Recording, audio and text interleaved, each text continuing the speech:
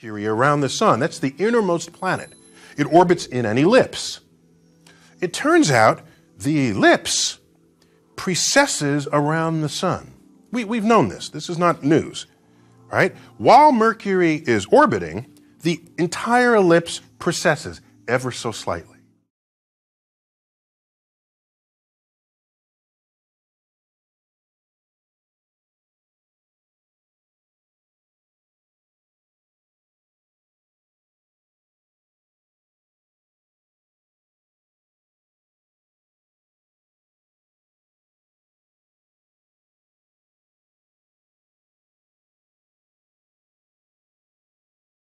Einstein, 1916. He publishes the General Theory of Relativity, the modern theory of gravity. In it, space and time is a fabric. Think of it as a deformable fabric.